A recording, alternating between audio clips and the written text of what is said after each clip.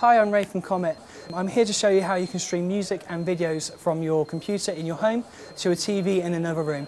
So if you've got broadband in your home, you probably will already have a wireless router. Using this, you'll be able to start streaming.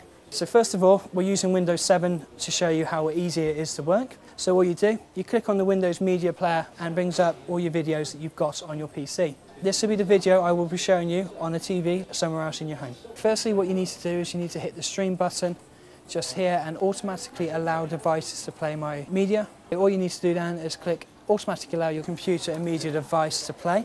It's as easy as that. Okay, so I've shown you the PC side of things. Now let's show you how to get it to your TV. There are various options available. One is the Samsung TV range, which uses a USB dongle, which will transfer data from your PC directly to your TV. The other way is a games console, like the Xbox 360, but for this demonstration I'm going to show you on the PS3. So once you've turned your PS3 on, you scroll across to Settings and go into Network Settings. So once you go into there, you have the media server connection option there.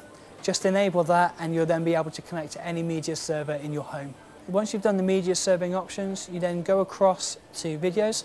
So we go into DAS PC and from here you can see all the folders that are available to be streamed across.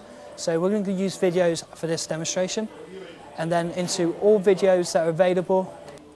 And remember the video I showed you on the PC? It's exactly the same one you see on your PS3.